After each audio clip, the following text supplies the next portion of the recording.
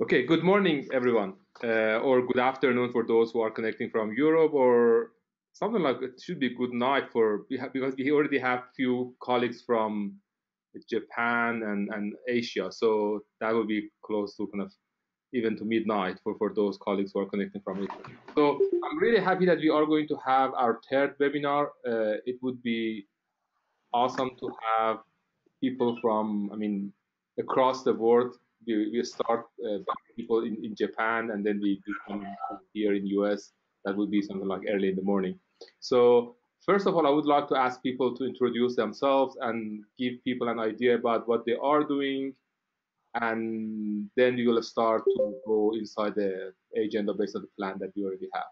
So Akimasa, do you start? This is Akimasa Hirata, a professor at Nagoya Institute of Technology, Japan. My expertise is computational modeling for electrostimulation. Thank you. Good, good. Really, really great to have you here. Okay, Jose. We cannot hear you. You need to. I think you need to turn on your mic.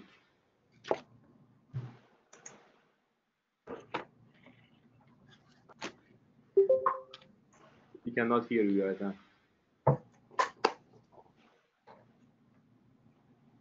You have a mic option. You might probably need to turn on your mic.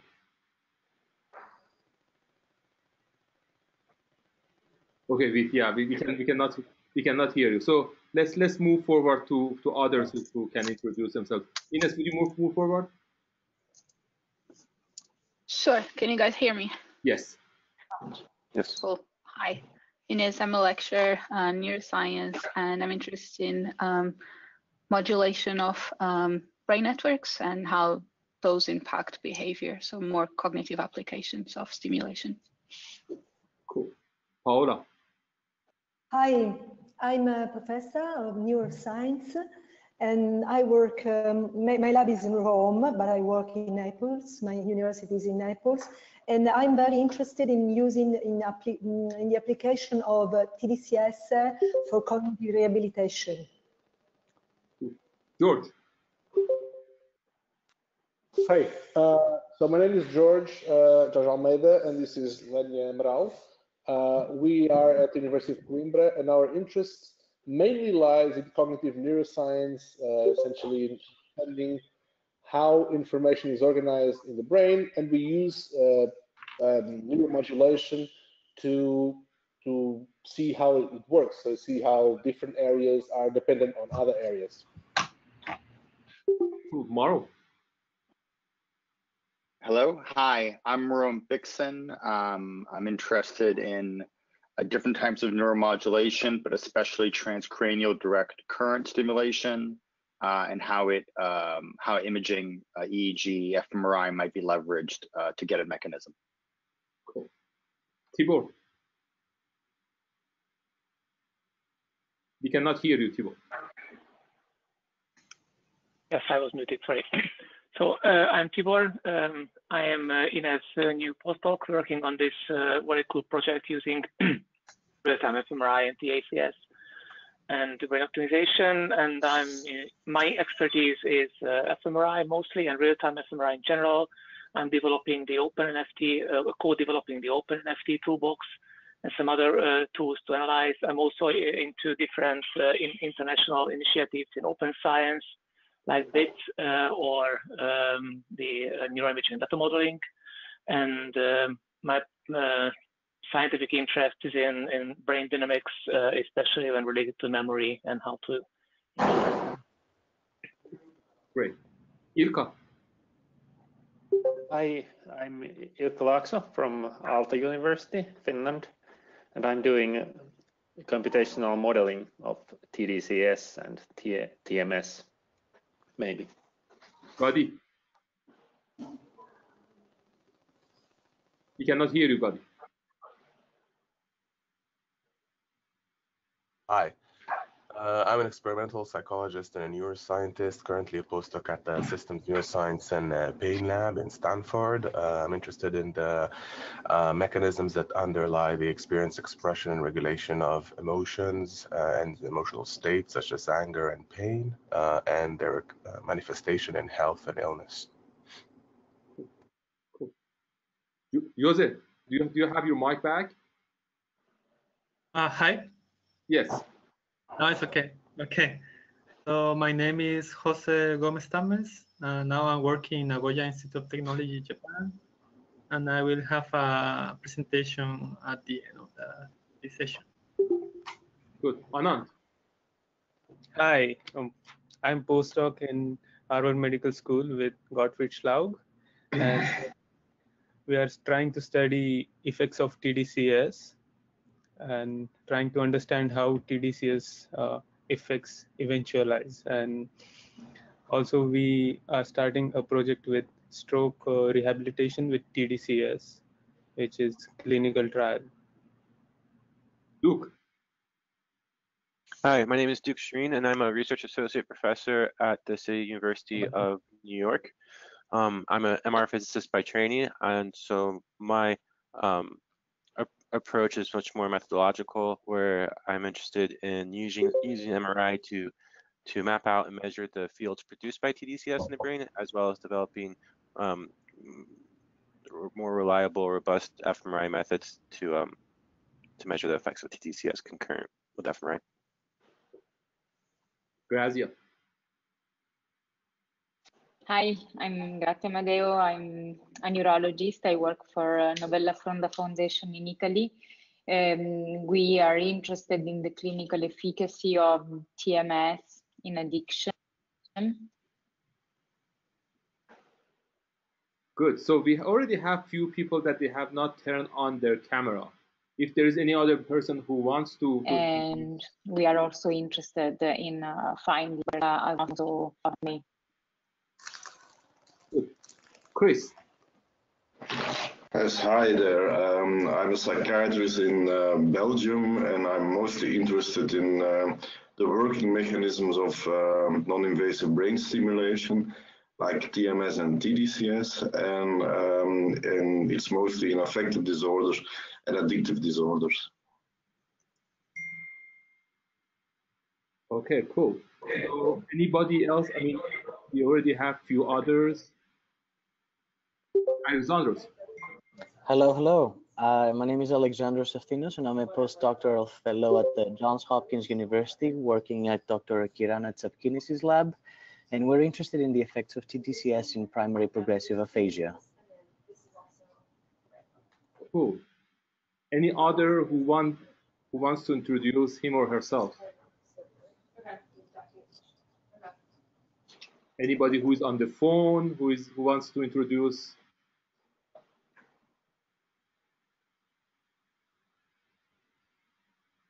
Asif.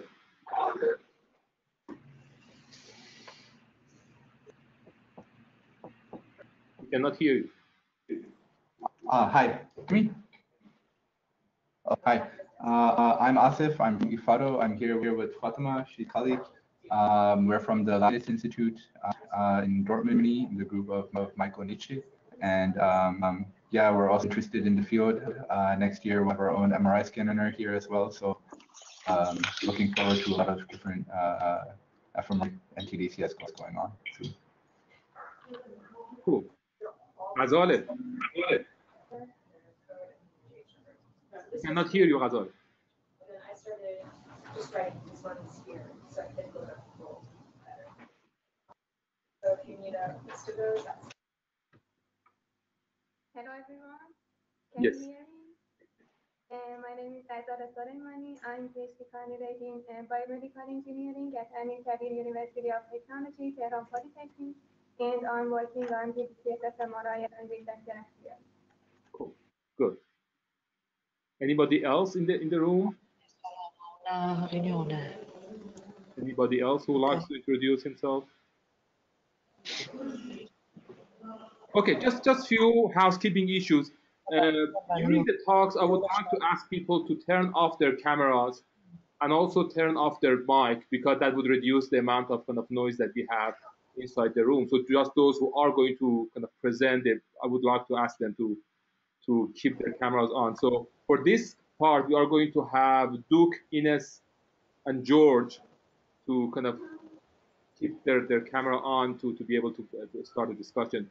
So the first part, we have started a discussion with Duke and Ines and George in terms of what are the items or measures we are expecting each concurrent tES-fMRI should have, as something like a quality control checklist. And we started a discussion to see what are the items that we can put together. And we have started to send few items to others. And I think we have already sent something like 90 emails to different people who are in the network. So if you have not received the checklist so far, you probably need to send us an email and we will send you the checklist. The idea is to start with the checklist, with just getting sure that people are happy with the checklist that we develop. And as soon as we get sure that, we already have all the items that we need in the checklist, we will move forward and we will ask people to sort of rate each item.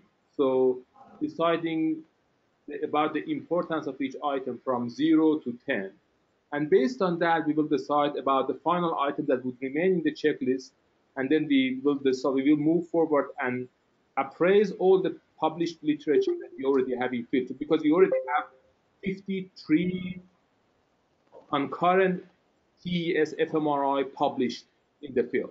So we want to kind of get sure that we will be able to evaluate those 53 articles in the next step, and then we will get together and publish the checklist as something like a consensus in the INTF network. So I would like to start with Duke and ask Duke to kind of discuss about items that he added as something like technical items to the checklist.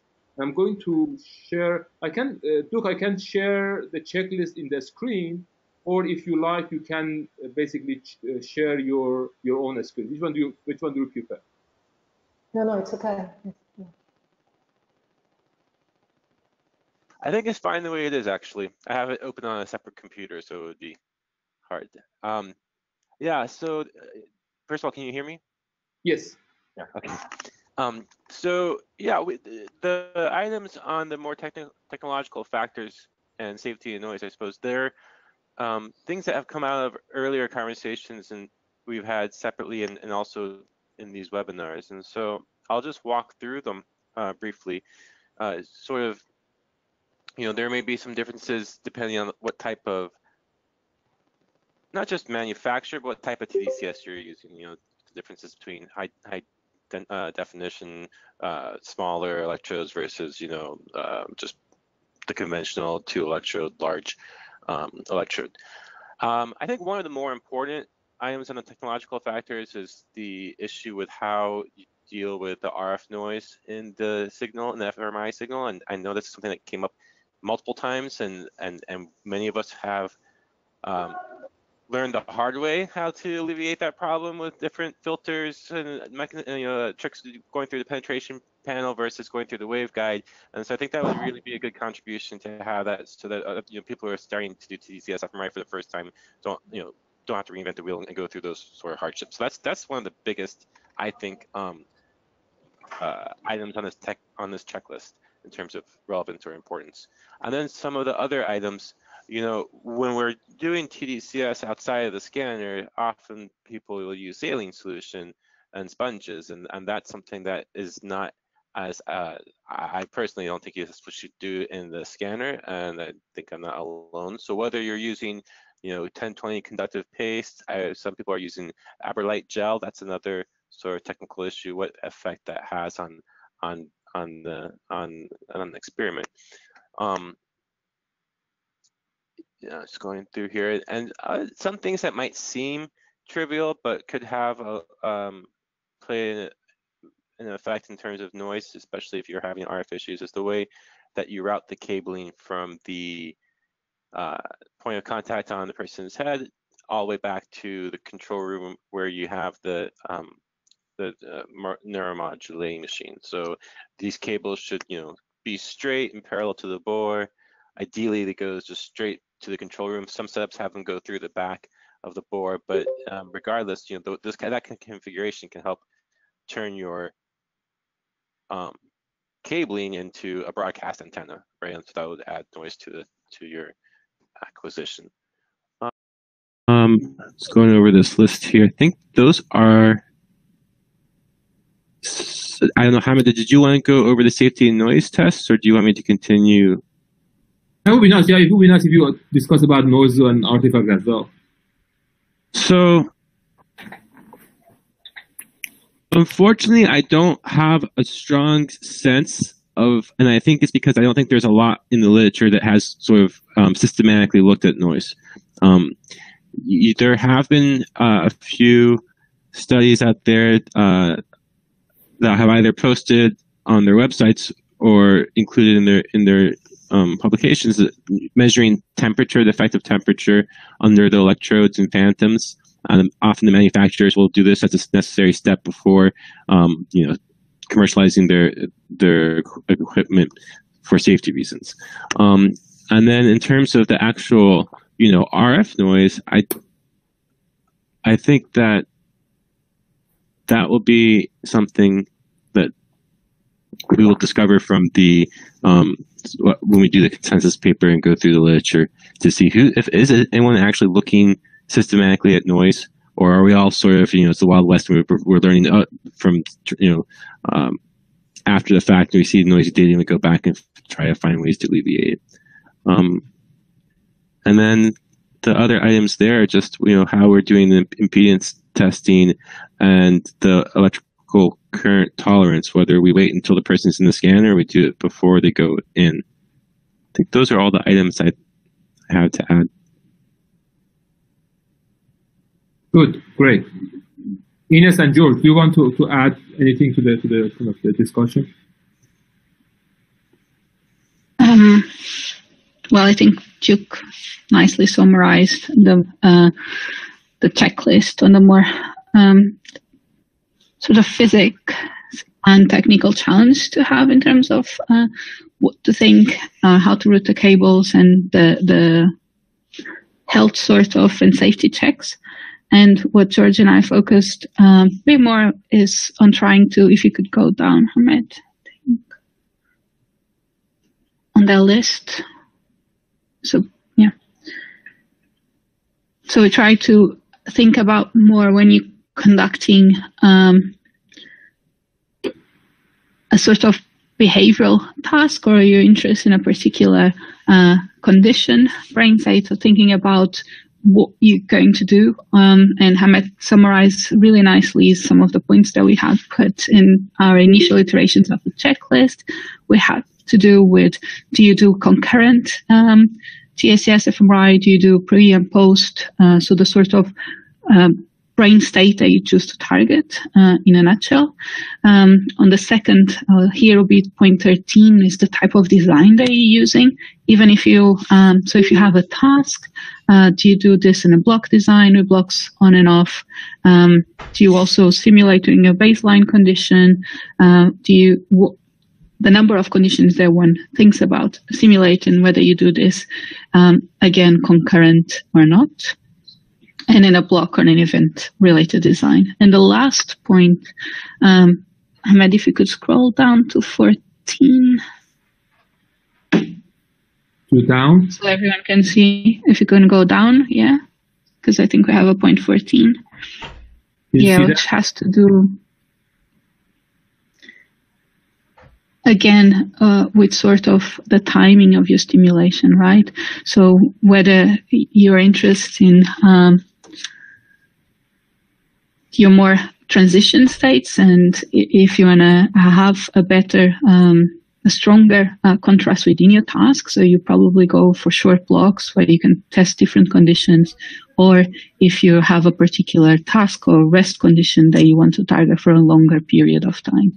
And then here, I think perhaps associated with this, but it's not a part of a checklist, is what sort of mechanisms one is modulating, which I think will be an interesting question to then discuss, but goes outside of the realms of a checklist, I would say.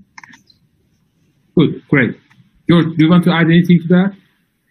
No, well, just that one of the things that since we're focusing is when we have concurrent tDCS or neuromodulation and fMRI. Obviously, there are other things that are important for this, but are also important for using tDCS in general, like selection of stimulation areas, depending on what you want to do, and that's not really here. Other things that could be here are things like analysis. What kinds of analysis are more interesting given what tDCS or TES are? And I think that's something that eventually one could go into. But again, this is not specific. I think exclusive of the concurrent tDCS, TMS, whatever it is, tDCS, and TES and fMRI. Good, great. So just kind of to kind of remind others about the checklist. The checklist is supposed to be about every methodological issues that would occur when we combine TES and fMRI. So we are not discussing about technological or methodological things related to TES per se or fMRI. We are talking about things that are going to happen when we combine these things together. So we are talking about concurrent TES fMRI. And we want to add as much as detail as we can inside the checklist. So if you like to add details in terms of different options that are available for each of these items, it would be really nice. So if you have specific ideas about how to test noise, how to test artifact, how to combine different kind of sort of task design and brain stimulation. So those ideas, it would be nice if we can add them to the checklist, because other than using the checklist to evaluate what we already have as published material, I think that those checklists could be helpful for those who want to start and design a new study in the future.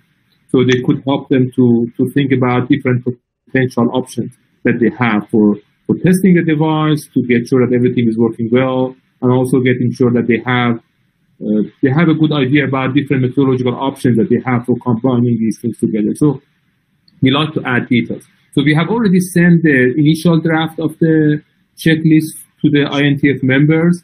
So if you have not received the checklist so far, you are probably not in our email list. So please send us an email, and then we will kind of figure it out how to kind of put you in the kind of INTF checklist.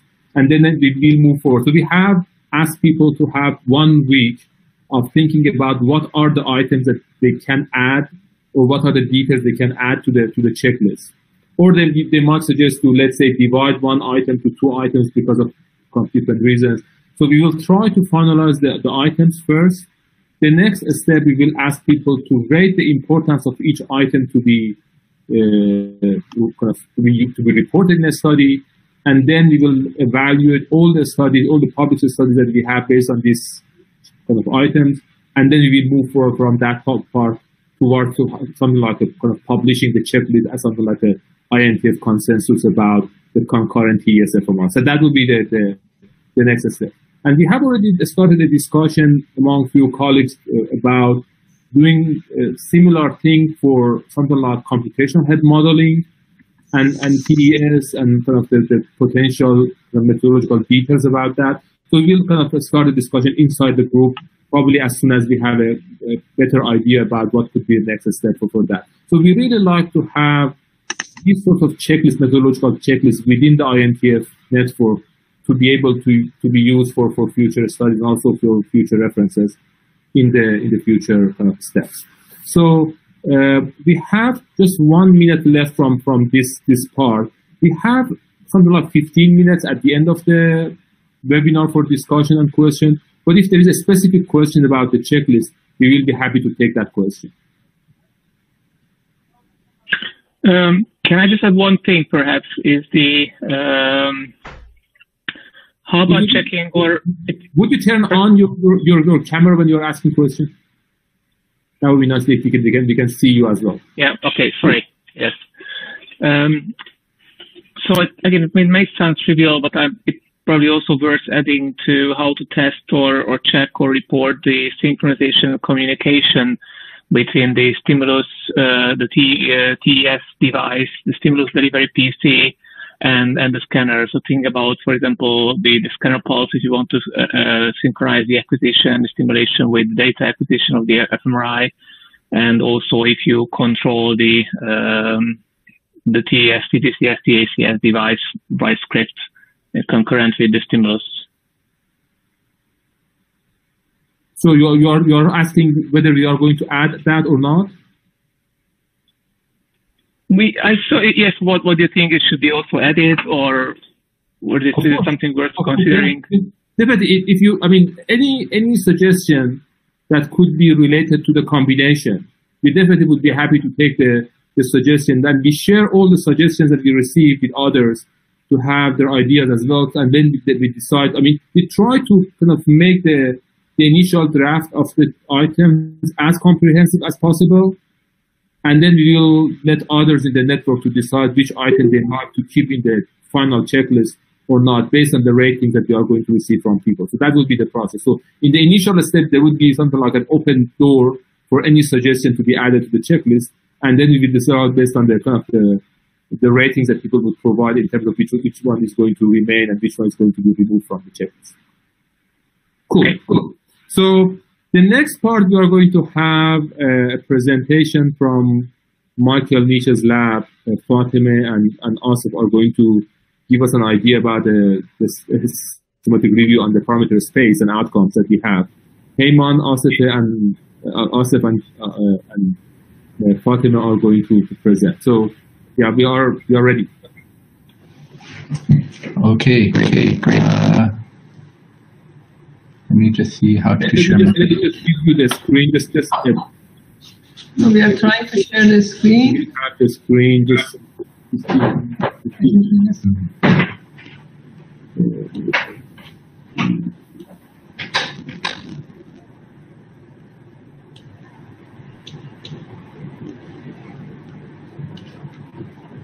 Now you can share your screen. Nice. Okay. You're good to go. Yeah. Can you see me? Or okay. Yeah. Hello, everyone. So we are going to talk about a systematic review that we're working on studies which use functional neuroimaging and transcranial electrical stimulation. And as you can see, it's been a group work, but because of time limitation, only me and Asif are going to talk about the results today. Next. Okay. I'm going to start by this point, that why such a systematic review is important. As you probably know, the number of studies we have used transcranial electrical stimulation in different basic and clinical applications has been largely increased during the last 2 decades. But so it's really critical to get a comprehensive understanding of the underlying mechanisms of TES actions. For sure, we have animal studies, and also we have some human studies which try to use invasive methods such as transcranial stimulation and pharmacological intervention to answer this. But the point is that the findings from these humans are mostly restricted to the motor cortex, also are very restricted to local regions of the brain.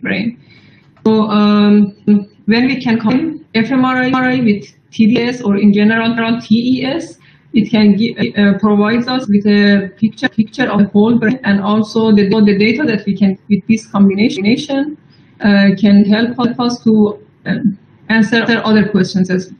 So the point is that when we look at existing tES-fMRI studies, there is a large amount of variability in the parameter space that they use. So it's really difficult to come and integrate the findings studies and do meta-analytic analysis.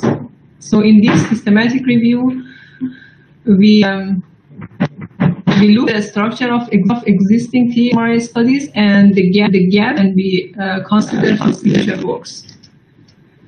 So we started by preparing the database, looking into PubMed base for all studies publication up to February 2019, and the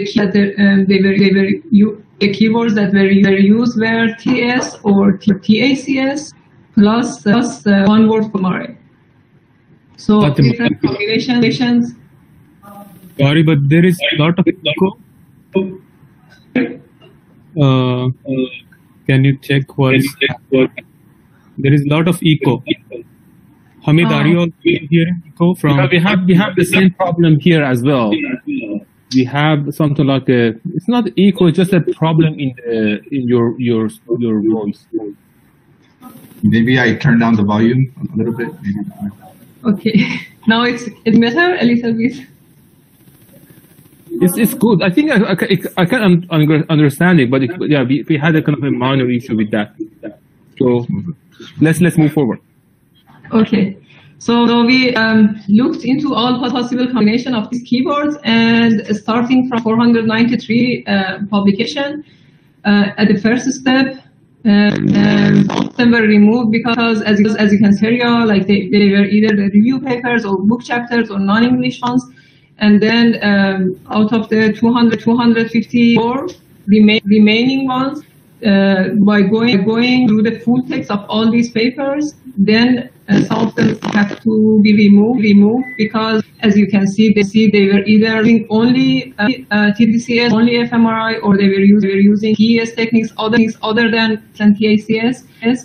And at the end, in the final case, we have 108 tES-fMRI. And I need to mention that it was a very demanding work going through all these papers and extracting all the parameters that we needed for next steps very carefully, and came on and with the help of friends, did a really good job doing this work. So in the final database, we categorize all the tES-fMRI studies into 3 groups. You can see mechanistic studies, predictive studies, and montage studies. And this division was based on the role of fMRI. In mechanistic studies, they use fMRI to investigate the mechanism of TES.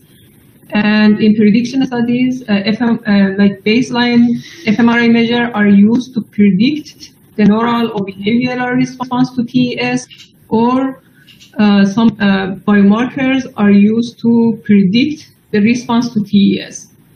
And finally, in montage studies, fMRI is used to measure and localize the areas in the brain which are activated in response to a special cognitive function of interest. And TES is being used to target this, to investigate the causal role these regions in that cognitive function.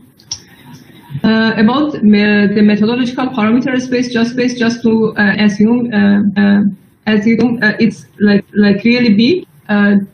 Here is a list of the parameters that we need to consider when we are designing a fMRI study. For example, fMRI timing. The method of fMRI can be performed before, during, or after sedation, or a combination of this time can be used. Or when we do the control condition of a study, it could be used. It could be sham controlled, or we can use an active control. Or there are even some studies which didn't include any kind of control for their studies. So now Asif is going to continue with the results of these studies that we had in our database. Thanks, Fatemeh. So basically, I'm just going to summarize what we found so far from looking at the database. So as Fatemeh mentioned, we tried to categorize the studies into 3. The first were prediction studies, then we looked at montage studies, and then finally we looked at mechanistic studies. So by prediction studies, what we mean is that we want to see if we can use fMRI as a kind of predictor to inform our montages for doing stimulation. So we can have two scenarios. We can have one scenario where fMRI is used as a predictor.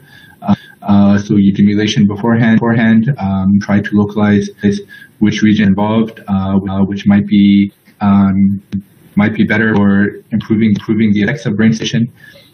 Then you apply stimulation, and then you look again at behavioral or the neural response to see whether there was any improvement. Then you can have fMRI as a response where you look at different predictors. It could be informed by either electric fielding, previous studies like covariate analysis on inter-individual variability, for example. Then you do stimulation again, and then you want to see whether those predictors actually influence the effect of stimulation. We also have montage studies. These are studies which look to see whether we use fMRI to improve our electric field that could be induced by tDCS. So basically improving our montages that we use outside of the classic studies that have been done beforehand. So there are studies that looked at localizing the effect of different tasks on the region. So, for example, you could do a task where you look at competitive tasks, and then you find exactly which area is involved in the electrodes are placed over those regions, and then whether there was a kind of causal influence. Your more specific montage, basically. Then we also have mechanistics. Here it's a bit more broad because we have to consider a lot of different parameters when we think mechanistic studies. So basically studies that want to understand what are the basic effects of brain stimulation on the brain. And these can be influenced a lot by the different parameters. So like we mentioned, the timing of fMRI with respect to stimulation can have an influence. So we categorize all of these studies separately. The design of the study, whether you're in open label design, parallel design, crossover design, that can influence the outcome. Control condition is an important measure. Whether you included a control, you had an active control, sham control, what was the exact timing of your sham condition. Then you also have to consider the sessions that you used. Was a single session or multiple repeated sessions? Also with the follow-up of the fMRI imaging. So if you also continued fMRI in the follow-up. Then you also have stimulation parameters to consider. The shape of the stimulation electrodes. Intensity is a huge variability factor. You have difference in stimulation intensities, which you cannot necessarily compare. Duration of the stimulation, again, also you have a lot of heterogeneity there. Then you have different imaging protocol. So looked at both sequence imaging, ASL, combination of both and ASL, also like the actual paradigm or fMRI, whether it was design, task-based design, combination of both. And then finally, we end up quite a different heavy of studies. So we have about 40 weeks that look purely at logical effects, basic using REST fMRI. Then there was that did both REST and task-based studies, 53. And then we had some study looked at the physiological effects and then tried to correlate them with the real effects. So those were 2 studies at the end. So just kind of give you a flavor of what we found a total of out of all studies, we had most of the studies target either the prefrontal region, 39%, sensory motor region, which is about 34%, and then parietal region was the third, about 15%. And then of course we had other regions, the occipital, temporal regions that were also targeted. Then we tried to see like what kind of montages are being used out there. So for the sensory motor target, most of the studies have done the classic, M1, FP2 contralateral orbit montage. We also have some studies that are doing bilateral motor cortex C40. And then you also have some other montages in the sensory motor region. So using the right shoulder as a X-like electrode, or the left. Prefrontal things get a little bit more variable. So you have different studies here. Most of the montages seem to be contralateral left DLPFC with FQ, and then this followed by the bilateral prefrontal. right and left DLPFs. But outside of those two, you have a lot of different montages, like looking at CZ as a kind of reference area, and then looking at more specific regions in the prefrontal cortex, like medial prefrontal or ventral prefrontal cortex. So we can see that there's quite a lot of differences in montages, which make it a little bit difficult to combine studies. We also wanted to just see how precise are stimulation montages with respect to the affected area. So here is a kind of a scatter plot. On the x-axis, you have the target area. So this is the region that the investigators wanted to target in their paper. And then on the y-axis are the reported areas that were affected. And so the diagonal will basically be like a one-to-one of the target area influence the affected area. And the main take-home message here is that you see in the prefrontal where the prefrontal region was targeted, you had areas that were affected cortex. So you had of course areas that was affected, but you included a lot of subcortical regions, parietal regions that were affected. To show that the prefrontal region is like a nice hub for seeing outside regions. And then the sensory motor region seemed kind of pretty constricted with respect to the area. You had about most of the studies reported the sensory motor region. Finally, we wanted to just whether we could find even 2 or 3 studies that had the same exact stimulation parameter, same exact study design. Whether it could be possible to combine the 2 studies. So we started first by looking at all of the mechanistic studies, and we focused on the sensory motor region. So this was 38 out of the 83. Then from those 38 studies, we looked at what kind of designs were used. So we had 18 that had task-based design, 15 that had a resting state design. From the task-based studies, we had just 2 studies that did reaction time tasks. But all of the other studies had various different behavioral tasks that could not be recombined. From those 2 studies, we had basically 2 different studies in the stimulation intensity. So again, that wasn't combinable. Then we looked at the resting state studies. So from those 15 studies, we had 8 studies that had the classic C3 FP2 montage. Other 7 studies had different various montages. From those 8 studies, we had differences then in stimulation duration. 1.4 minutes, 20 minutes duration, 15 minutes duration, and then the most common seemed to be the 10-minute duration. 5 studies there. Then we took 5 studies, and then we found that again differences in how the theaters positioned the electrode. So people used either 20 system or they used physio-based positioning, so using MS to position the load. Then again, there were also in the analysis method in the resting. So people used gravity radical-based analysis, some others U-based analysis, and 2Ds used ICA. Again, it was quite difficult to find matching in all of these studies. Well, what is the conclusion here? We find that the major concern is that there are a lot of studies, but there are not a lot of methodological homogeneities. For example, not a lot of standard sham protocols reporting a consistent fade-out time. Precision of how the electrodes are positioned is quite variable. Other gel or saline used, we find that most of the studies have used saline. And as Duke reported, this is not quite ideal because on something that's going to stay inside the scanner and it's a bit tricky. And another thing is the left or right hand, and so not a lot of studies looked at this parameter, whether it actually influence the effect of TES. And so like we mentioned already, recommendation list that acted.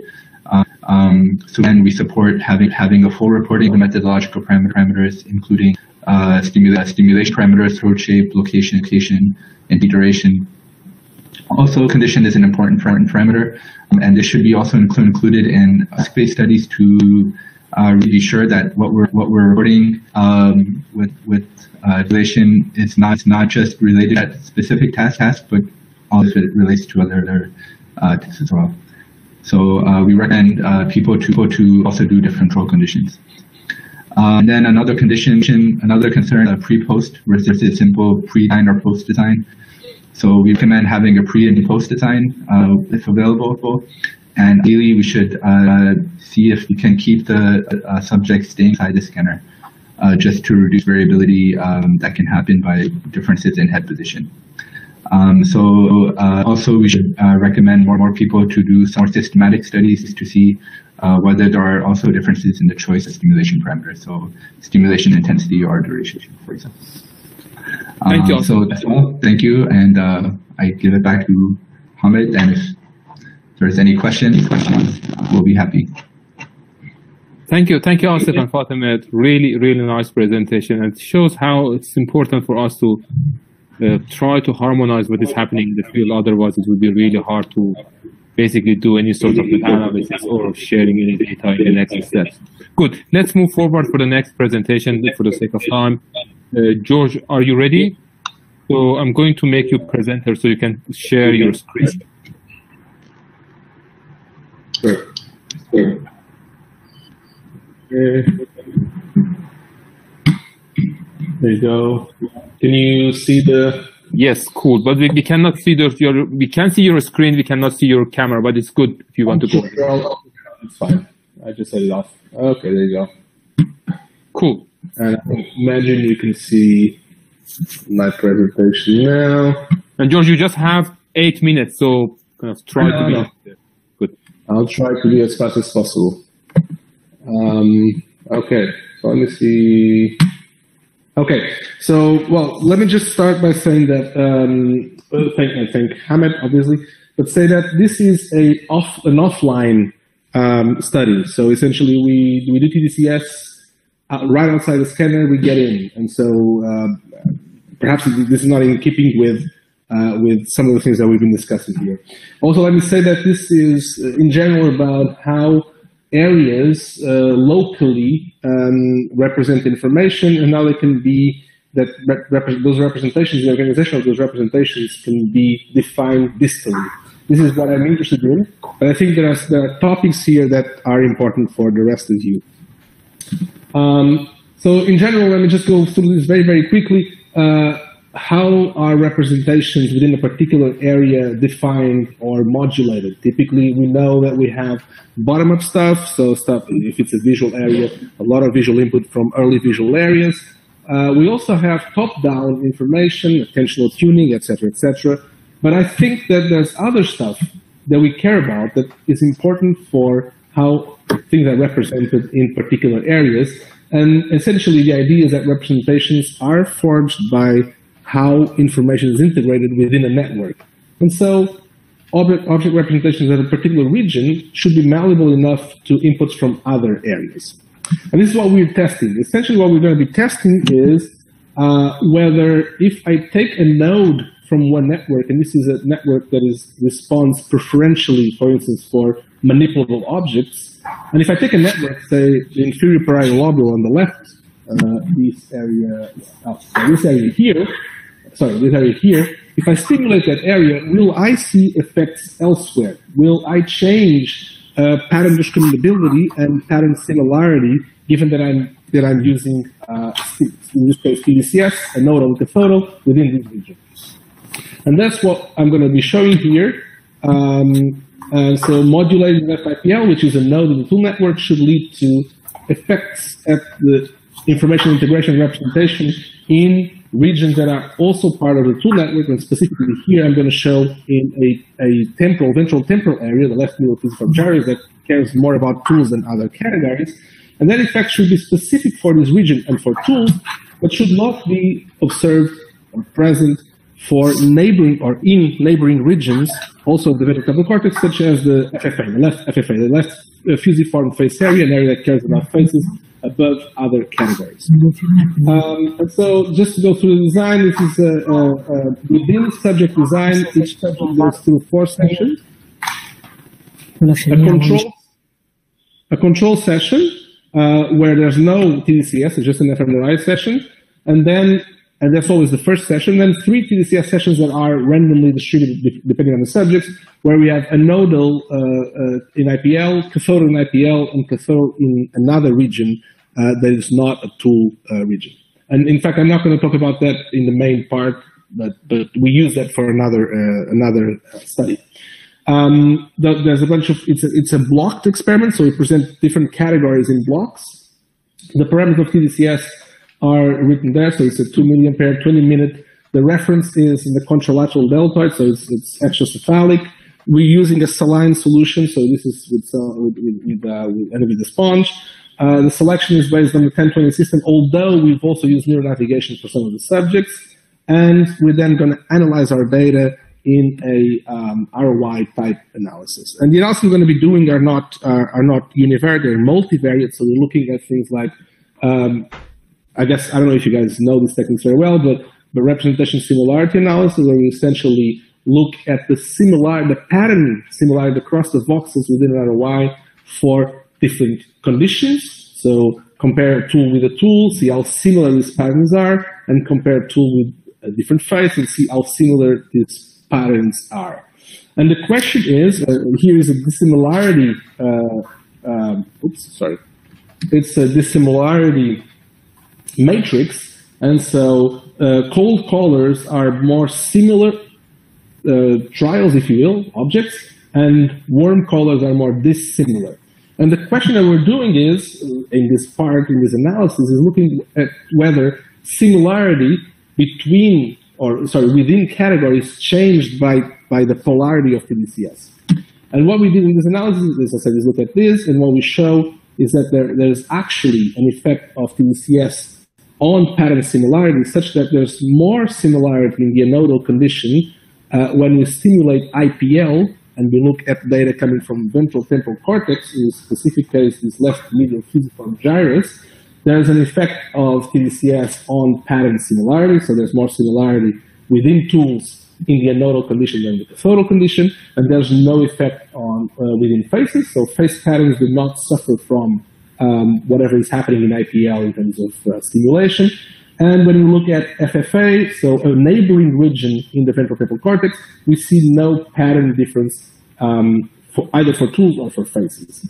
We also looked at pattern discriminability, and this is essentially a support vector machine classification. So if we train classifiers on the control condition, so the no tDCS condition, to classify between tools and faces, for instance, using either data from the tool area in the ventral stream or the tool or the face area in the ventral stream, and then we test this classifier with either data from the anodal or cathodal sessions, what we want to know is whether classification is affected by classification in the ventral stream, and in particular in the tool area, is affected by IPL stimulation. Okay, and what we show, again, just to show that the training set is in the control data, the test set is either anodal or cathodal. And then we can compare these two, and what we show is that there is actually an effect on pattern discriminability in the left medial fusiform gyrus, where patterns, tool patterns and face patterns are more discriminable under the anodal than under the cathodal condition.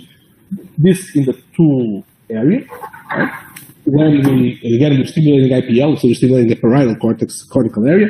And that's not true when we look at the pattern discriminability in the left FFA. Okay, so this is the data that I'm going to show you. We also look, so essentially, perturbing the left IPL does affect integration, information integration, and discriminability, or representation, if you will, in distal regions in a very region-specific manner. So it's only an area that is also in the tool network, and not an area that's very close by, but it's not in the tool network. And in a category-specific manner, just saying that it is about tools and not about, so it's about the processes that are done under in the IPL and not any kind of process. This is what it just says. Let me just go through.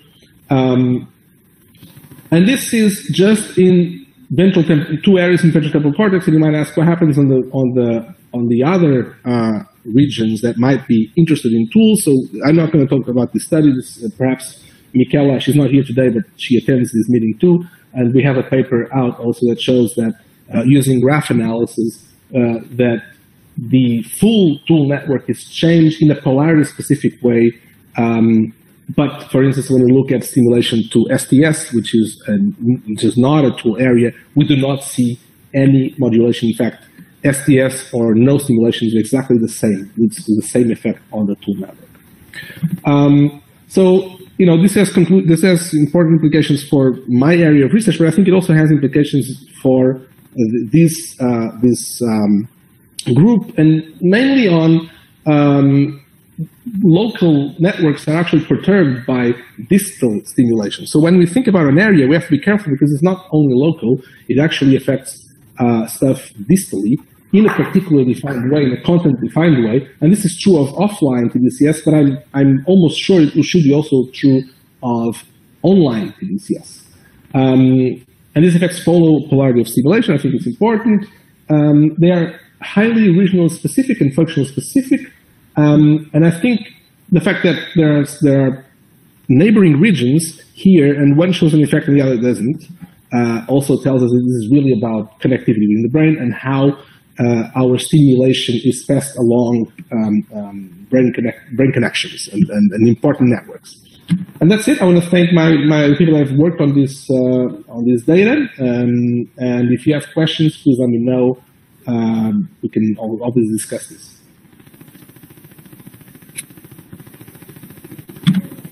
Thank you very much. If you have any questions. Really, really nice presentation. So the next speaker would be Gadi. So Gadi, I'm just going to make you presenter so you can share your screen right now.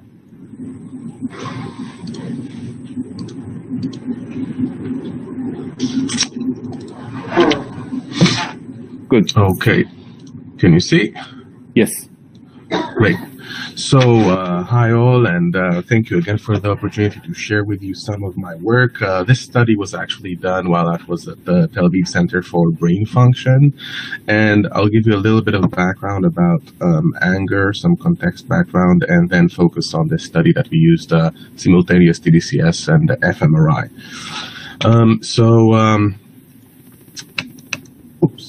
So anger is an extremely powerful emotional experience. It is said that it can literally make us mad. And if we succumb to its power, it can lead to all sorts of negative implications on health, well-being, our social environment. For example, the arousing component of anger is a risk factor for various cardiovascular diseases. Anger is also a major precursor to aggression and violence. But some of the difficulties in studying anger has been classically associated with a difficulty in generating a genuine experience of anger within the laboratory setting. So as a first step, explaining our experimental paradigm, we used a classical social decision-making paradigm called the ultimatum game, stemming from behavioral economics. This is sort of a monetary version of the prisoner dilemma. When a player offers how to split a sum of money to another person, when this offer is unfair, this generates negative emotional experiences, specifically anger, and is commonly associated with an aggressive rejection of this offer. So the players do not gain any monetary reward because of this sort of spiteful punishment in view of the breach of social norm of fairness. While this is a very strongly replicated and reliable paradigm, used for now 4 decades. From an anger perspective, it's still missing both stronger sort of interpersonal context as well as additional appraisals that are important for this experience. So not only on looking at or focusing at fairness, but also on criticisms and threats and personal insults. And so we developed a new version where we added to these unfair offers some interpersonal messages, provocations, trying to tap into these additional appraisals, stuff like "come on you loser" or "don't be a dirty pig" and stuff like that.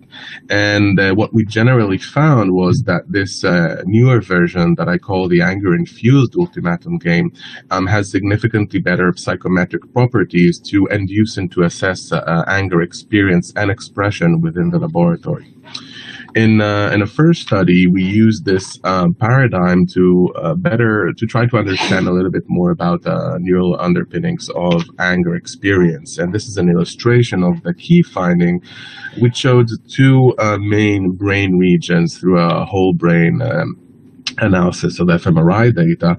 The first region in blue, the ventromedial prefrontal cortex, was positively associated with a behavioral tendency to overcome the anger and aggressive inclinations and associated with more money gained throughout the task or accepting more of these offers. And the reverse for a region in the brainstem overlapping with the locus coeruleus, which had a negative relationship, so more activation in this region associated with more aggressive rejection. Importantly, we showed that the activation of the VMPFC also associated with the subjective emotional experience through mediation models, showing that it could potentially attenuate or modulate the emotional experience en route to increased positive monetary rewards. So potential mechanisms for an anger regulation. Now, we first wanted to understand if this might have some clinical relevance, and due to time constraints, maybe it's better I don't go into all the details, but in this study, we were able to show that VMPFC activity during anger provocation was able to predict traumatic stress symptoms in a cohort of soldiers going to the military and experiencing chronic stress. More VMPFC activity associated with less symptoms, so potentially buffering the effects of chronic stress. And we also noticed that change in locus coeruleus activity during anger provocation correlated positively with these symptoms. So potentially both a cause and a consequence of combat training, and thus supporting or evidencing potential clinical relevance. The key question that we had, though, was, is VMPFC causally involved in regulating interpersonal anger? Or in other words, if we're able to enhance VMPFC activity, will we also see downstream effects at decreasing anger and aggression? So luckily enough, I don't need to explain anything about what is tDCS to you guys, and focusing on the design. We used the Neurocon MR system, 5x7 electrodes, 1.5 MA for as much as we could, which is 22.5 minutes. We had 25 healthy participants in a crossover sham-controlled double-blind design. So participants came in for 2 sessions about a week apart. We counterbalanced the order whether they first had sham or active stimulation, which basically the ramp up and down was what differentiated between them. In the sham control, in both of them, there was a ramp up of 30 seconds. In the sham control, it immediately decreased afterwards, while in the active task, it ramped down back only at the end. You can see also our montage based on both other stimulation studies as well as our own previous study in the lab, showing that if we place the anode just above the inion and between the eyes, we are able to target the orbitofrontal ventromedial prefrontal cortex. And we also placed the cathode on the shoulder. Might be less specific as far as how we are targeting the area, but we found many participants complaining about this cathode on the sort of occipital part of the head, adding pressure and discomfort during the scan. And it was a pretty long scan. We actually have resting state pre-post still being analyzed, so something to look for. And all this was done, of course, simultaneously with fMRI inside the scanner, and while they prayed this anger-infused ultimatum game task. So we first hypothesized that active stimulation should increase acceptance rates, basically decrease aggression. We saw this significant interaction, indicating that compared to sham stimulation in red, active stimulation in blue increased acceptance rates for these angering unfair offers. We then looked at the subjective experience, again, hypothesizing active stimulation will decrease anger. Importantly, I think we show that we did not completely abolish the anger response, the subjective experience. There was a significant increase in both conditions between before and after the attacks in the subjective reports of anger. However, as you can see again in blue, the active stimulation seems to have attenuated this response, and there is less anger post-task or post-anger in the active compared to the sham stimulation conditions. We also measured other emotion categories and found no effects over there. And by the way, I should also mention that as far as sort of the counterbalancing of whether the order was first active or first sham, by and large didn't have any substantial effects on any of the results that I'm showing to you. And finally, we hypothesized and also found, as expected, that VMPFC was indeed targeted. So here we're looking at whole brain fMRI, contrasting the active versus sham stimulation condition during the processing of angering unfair offers. So this is actually before the actual decision. And in orange is the clusters more activated following active stimulation. VMPFC was there. Interesting to know that there was a coupling with a reverse effect here in the anterior cingulate cortex and in 2 clusters in the left insula, so potential downstream effects of VMPFC stimulation. Now, this result was consistent only for about 60% of the participants, and so there's still a lot of margins to improve. Also, unfortunately, we do not find direct relationship between the various behavioral subjective reports and fMRI. However, in an exploratory analysis, we also showed that the difference in anger reported following the task between active and sham correlated with an independent measure of the habitual tendency to use emotion regulation strategies, specifically suppression, and not with reappraisal. So still potentially associated with regulation processes. Another, I think, important insight from this is that there's something that might make certain people more susceptible to the effects of stimulation. Now, this could be very context dependent, but potentially could be more generalized, and think something interesting to discover with the kind of studies that we do. As a potential next step, these are some hypotheses about how the brain processes anger, and we submitted a grant to continue to use tDCS to tap to these various processes with collaborators in Australia and Italy, hoping for some positive evaluations. And that's it. I'll thank all my collaborators and contributors, and thank you for your attention. Thank you, God. Thank you, Gadi, for the nice presentation. So let's move forward for the next presentation. Anand, I'm going to give you the screen so you can share your screen.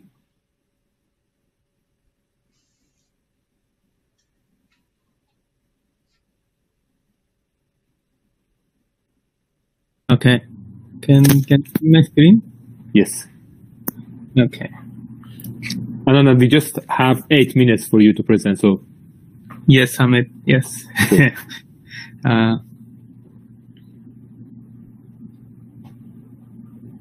Come on.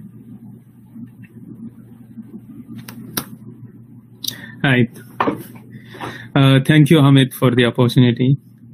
Today I'm going to talk about neural and behavioral effects of stimulation dose and montage. This project was supported by NIH grant, and I just want to acknowledge that. So even Asif mentioned before about the dose effects, and also Jorge mentioned about local and online tDCS effects. So we have done some of those studies. So we'll talk about dose. We did study different dose levels in our experiment, and different dose levels were 3 dose levels that we studied, which was 4 milliampere, 2 milliampere, and 0.1 milliampere, which was sham in our case. And we did 10 minutes of stimulation. Am I audible, Hamid? Hamid? Yes, you are. Oh, okay. Sorry. Clear and loud. Good. That's good. Okay. So we did 10 minutes of stimulation, and at the start there was 30-second ramp up and 30-second ramp down at the end. So these were 3 dose levels, and we used 2 montages, unihemispheric montage and bihemispheric montage. In both the montages, anode was placed on C4. In unihemispheric montage, cathode was placed on FP1. In case of bihemispheric, cathode was placed on C3. So in total, there were 6 sessions, 3 unihemispheric sessions and 3 bihemispheric sessions. So we wanted to study effects, and to study effects, we did concurrent tDCS-fMRI experiments. So our tDCS-fMRI experiments were done with, we did 2 kinds of recording. One is resting state arterial spin labeling, which allowed us to do blood flow, record blood flow changes. And the TR for ASL was 9 seconds. And we also did bold recording with TR of 3.2 seconds. Each of the scan were 24-minute long with 10 minutes of stimulation from 6 minutes to 16 minutes. And today I'm just going to discuss the results of SPM second level analysis with ASL because of time constraint and not the connectivity analysis, which is common to resting state. So we used block design with on and off condition. So before stimulation, there were 6 minutes of scan, and after stimulation, we have 8 minutes. So we considered that as off, and on time as 10 minutes of on time. So our SPM analysis showed that if you look here, this is unihemispheric montage SPM analysis. You can see that from as we increase the dose levels, the extent of SPM activation increases. Especially in 4 milliampere, you can see it's much larger compared to 2. And on the right, you see SIMNIPS simulations, which where you see that field strength is more where the electrode was, anodal electrode was placed. And in case of 4 milliampere, the field strength is more, obviously it is more where electrode was placed, but also around the electrode, there is higher field strength. When we look at bihemispheric montage and SPM activations, we again see that the SPM activations extend over the area as we increase the stimulation dose levels. But we also see some more activations in network regions, especially in 4 milliampere. If you see that there is some activation in frontomesial region, which is something interesting, and this can be corroborated with the SIMNIPS simulations on the right side. But something more interesting over here with the apart from dose levels is montages. If we go back to unihemispheric, and come to bihemispheric, we can see that even in case of same dose levels, the extent of activation is more. And also on the left side, we see some activations where the cathodal electrode was placed. So these are some interesting results, and we need to look more into it, and we are looking more into it. But this is something interesting that we have found in concurrent tDCS-fMRI experiments. Apart from this, we also did some behavioral experiments to study dose and effects. And our behavioral experiment was finger sequence learning experiment, where subjects were shown screen with a 7-digit number, and that 7-digit number, they were asked to repeat that 7-digit number as many times as they could in 30-second period. They did that with 5 times with left hand and 5 times with right hand. This was followed by 10 minutes of stimulation, and they again did the same task. We wanted to see how they fared after stimulation versus before stimulation. So we used a parameter where we could count the number of sequences they typed and divided by the time variable, and we checked how they fared. So these are the percentage changes from after stimulation versus before stimulation.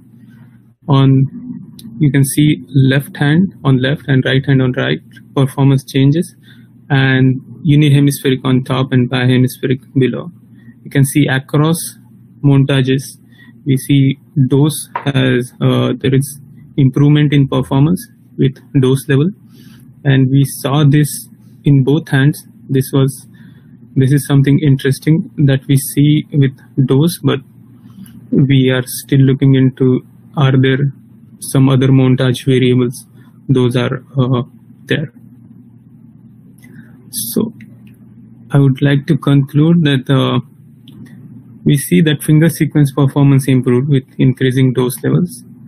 Higher dose was associated with stronger and more extensive regional cerebral blood flow, which we see with unihemispheric and bihemispheric both montages, and the extent was much larger in case of 4 milliampere stimulation.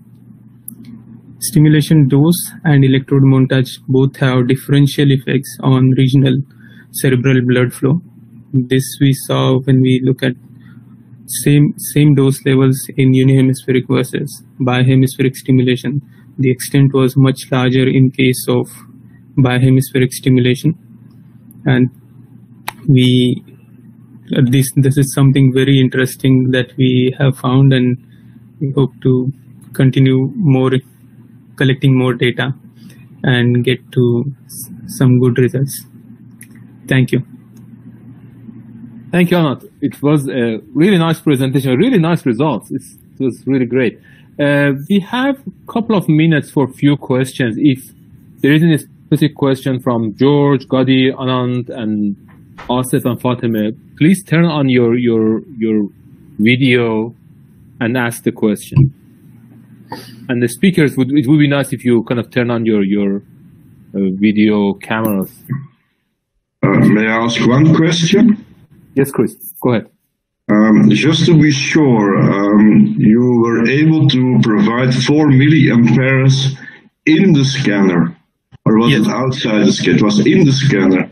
It was in the scanner while the fMRI recording was going on. And you could have the 4 milliamperes stable over all the time? Yes. Okay. Okay, thank you. Any other question? I followed the question, the last question. So I still interested into for the 4 million app. So is the subject can okay for this very high simulation? Because I used in my lab is the subject felt very hurt and very pain, especially in the scanner. So how big of your electrode? What's the error? Yeah, our electrodes anode was 4 milliamp or 4 centimeter diameter, and cathode was 5 centimeter diameter. And so what's the self-report of the subject? Does they feel the hurt or not feel anything? No, they feel it, but it was not hurting. Like we did two 4 milliampere scans. So they came back for the second scan with 4 milliampere and they were okay with it. So it was, yeah. Thanks. Yeah, so we have tolerability counts and we will do the analysis with that as well, like how much tolerance was there. So we have 0 to 10 scale on which we ask subjects and nobody reported 10 or nobody quit because of high dose level. Any other question from the speakers? Okay, good. Let's move forward for the next 2 talks that are going to be about computational head models, and we are going to have 2 shining stars in the field, one from Finland and the other from Japan, who has done, both of them have done really great jobs in the field of computational head models. So we are really interested to have their talks. And I was talking about what Anand presented. I was going to ask him in terms of if he tried to see if there is any relationship between the computational head model, the level of current in the inter-individual level, and then if there is any relationship between the individualized computational head models and the results that you have in your kind of SPM or kind of your fMRI analysis. Have you tried to kind of include the computational head model in your kind of fMRI analysis or not? Or if you are interested to share your data with someone like Ilka, who would be able to kind of combine the computational head models and your results to see if there is any kind of relationship between inter-individual variation in the current distribution and what you have in terms of the response. So we did individual simulations with SimNIPS head modeling, and it was not highly correlated with every subject, but when we do overall comparison, then it looks comparable. But if you just look at individual subject wise, then it's hard to compare. But there was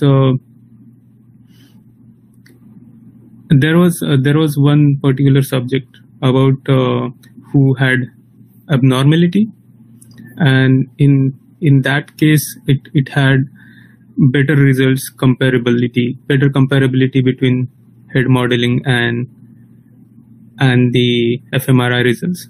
But I'll share that later, maybe. Cool. Ilka, you can share your screen. You already have yes the screen. Cool. Okay, so can you see my screen now?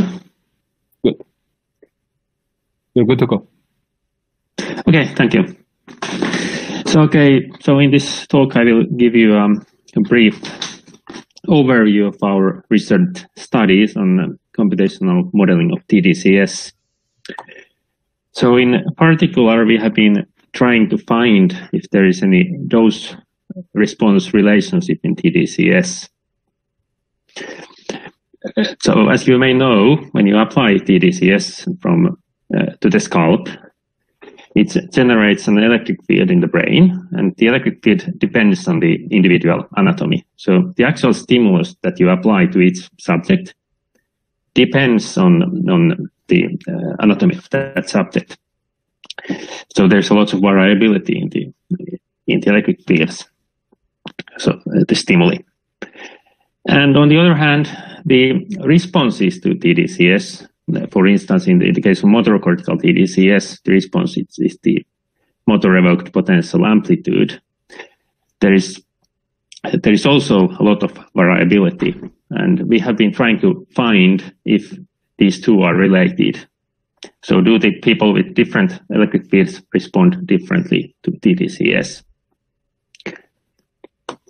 So in our first study, which was published earlier this year, we had this type of study design. It was a crossover double-blind study with 28 subjects.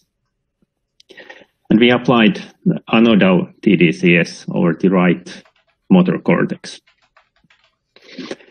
And from each of the 28 subjects, we generated individual head models, which were used for calculating the electric fields.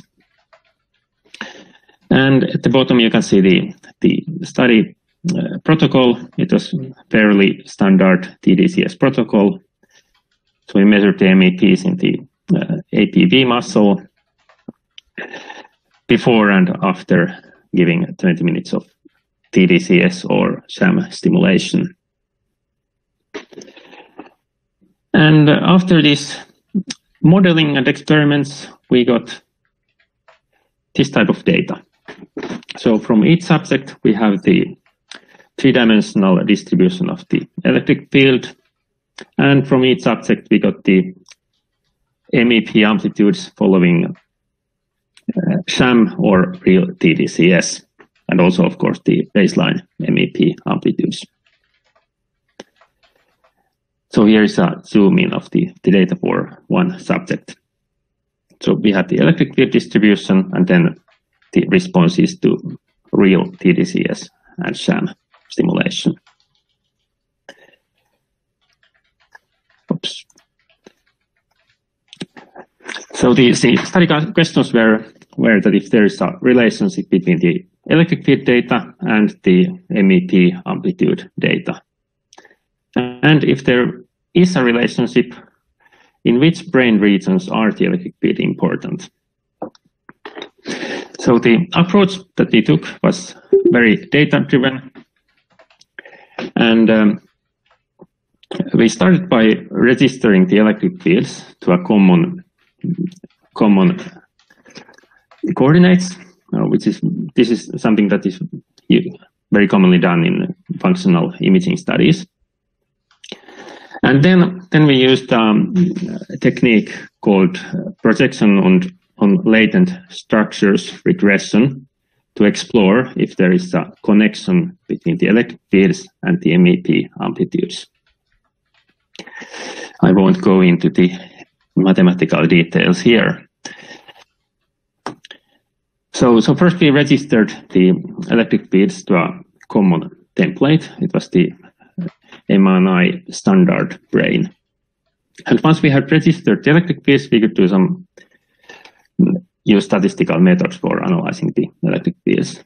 Simplest things that you can do when you have to register the electric field data is to, for instance, calculate the average electric fields over all subjects, and you can also calculate the standard deviation and measures like that.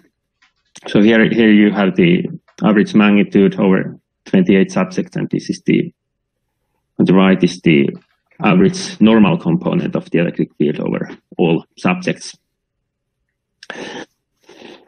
And after registering the electric fields, we then use the PLS regression to explore the relationship between the electric field data and the MEP data. So the electric fields were the predictors, and the dependent variables were the mean normalized MEPs. And the analysis showed that there was one predictively significant PLS component for real tDCS. So the electric fields had some predictive power for predicting the changes in the MEP from the changing the MEP following tDCS. And there was no predictive significance for sham MEPs, which is quite natural. And in addition to predictive significance, the PLS regression also gives you information about which variables are important. In this case, the variables are the electric fields in different brain regions. And this VIP, variable importance for the prediction, tells which electric fields have predictive importance if you want to predict the individual MEPs. And the results showed there were the highest VIPs per pound in this region here, which is actually the hand knob region. And the location with the maximum VIP was very close to the TMS hotspot of the ABB muscle. So this result was entirely data-driven. So the PLS regression didn't have any information which region is which, but it still gave us this result. So we then further analyzed the results. I will just show the final result. So we used a linear mixed effects model where we used the electric field calculated at the point with the maximum VIP. And the result is shown here. First of all, there was a significant increase in the MEP amplitude for both sham and real tDCS on average. This was quite unexpected because we didn't expect sham to have any effect. But then the effect of electric field is shown in this picture. It's the slope of these curves. So we noticed that there was some significant effect of the electric field on the MEP amplitudes. So subjects with higher electric fields showed a decrease in the MEP amplitude compared to sham or baseline. And in total, the electric field explained about 35% of the variability in the MEP amplitudes. So the result was a little bit curious. We got the negative effect of electric field. Subject with lower electric field showed a higher increase in the MEP, and subject with high electric fields showed a decrease in the MEPs. So we started doing a next study, which is still work in progress, but I have some pilot results to show you. So the hypothesis that we had from the first study is that the electric field at the TMS hotspot is related to the effects on the MEP. And in a new study, we will use a different set of tDCS parameters. So we will halve the duration of stimulation, and we will also use it on the left M1. And we will also use at least two different electric fields for each subject. And in the pilot study, we had two different electrode locations in each subject. And here is the study protocol. It was similar to the first study, except for the different duration of stimulation. And we used two different stimulating electrode locations for each subject.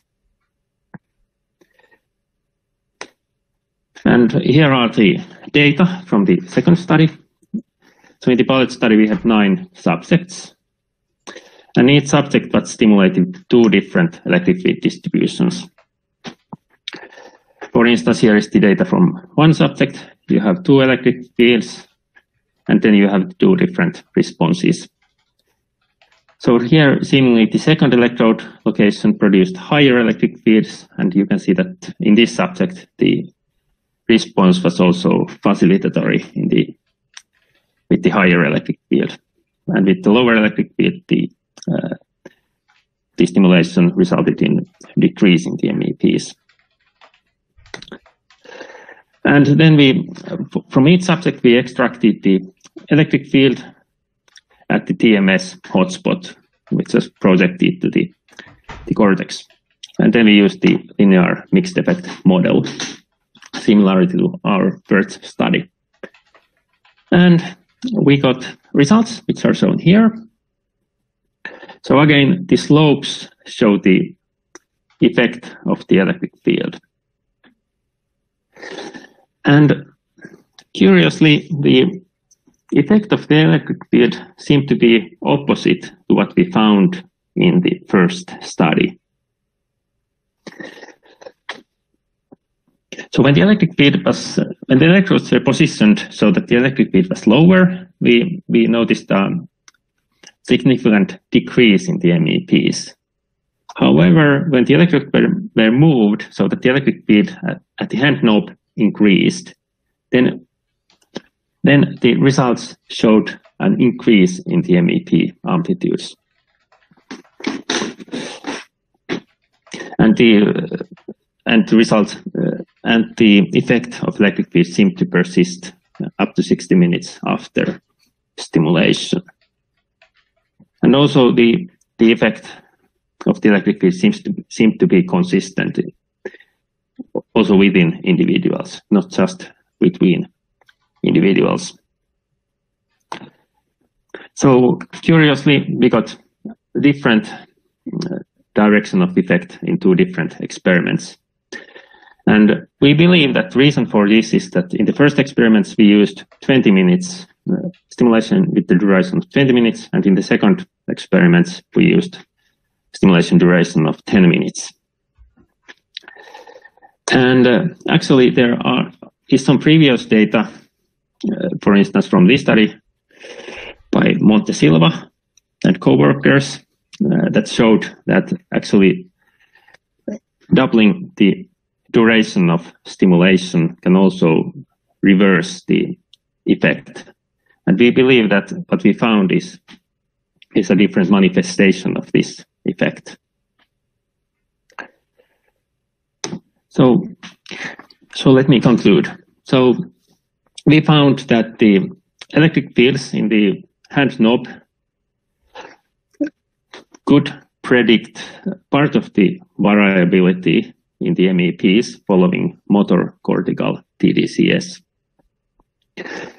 And also the effects of electric field seem to be non-linear with stimulation duration. And we are currently working on a new project where we will have more subjects, and we will also use more electric fields per subject. Okay, so thank you. That's it. Thank you very much. It was a really nice presentation. We have a few minutes for a few questions, if there is any question among the audience. So please turn on your camera and ask your question.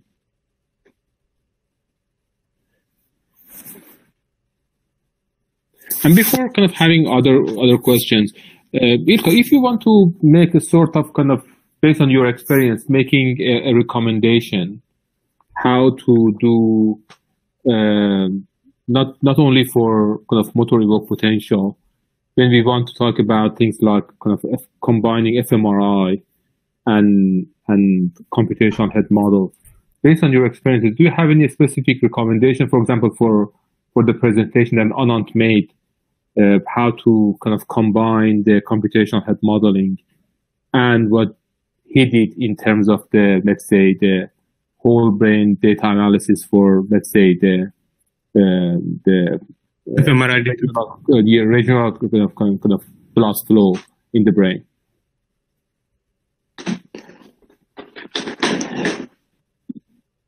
Yes, but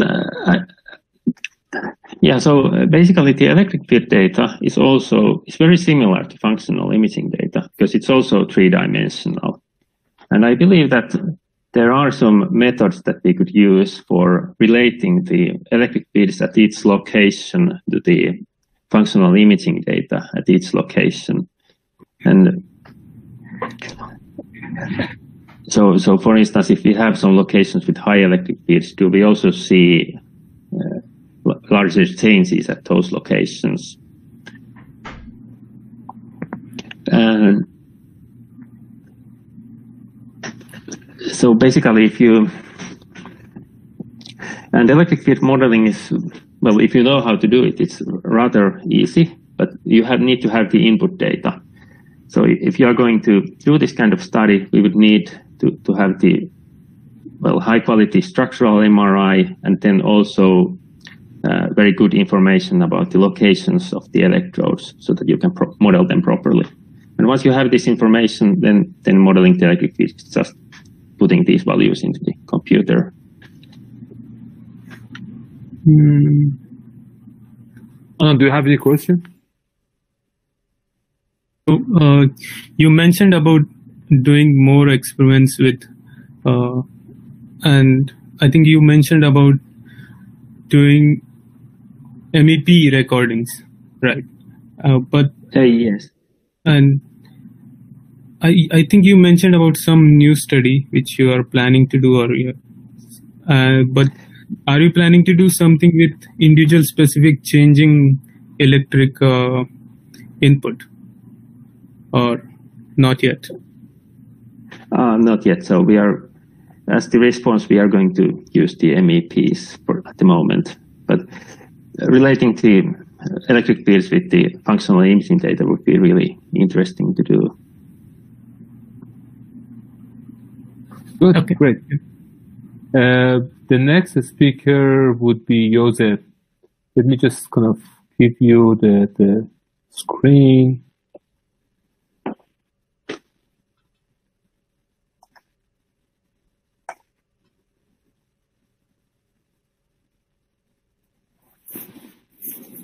Okay, Joseph. Can you hear me? Yes, you are. Okay. We can, we can see your screen. Good. You're good to go. Okay.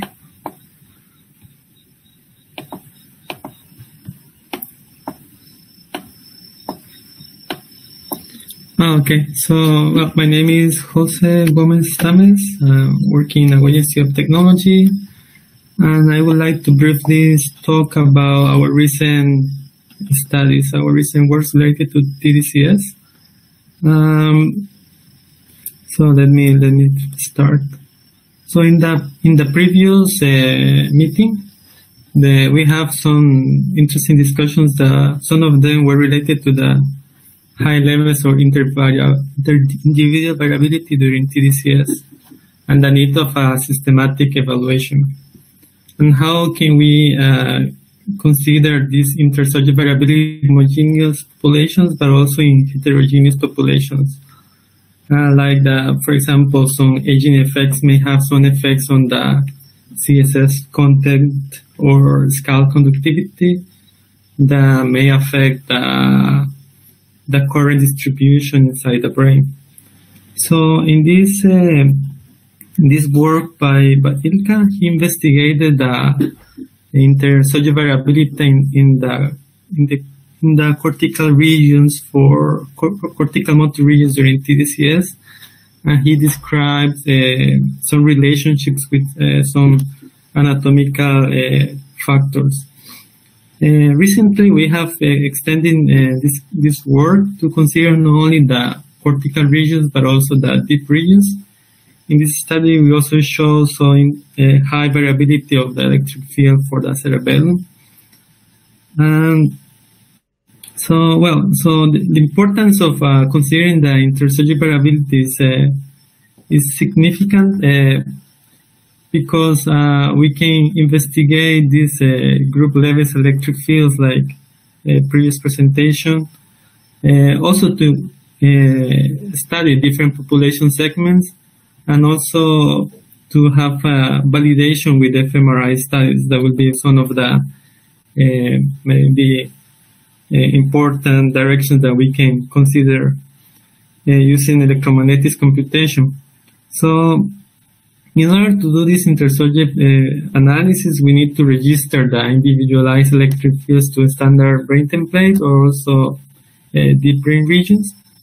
And this can be used to also to investigate how to maximize the current distribution to specific regions or around some regions, using for one for all montage, or on the other hand, to investigate the individualized electric fields and how they can also be used to reduce the intersubject variability by specifying the dosage in the brain.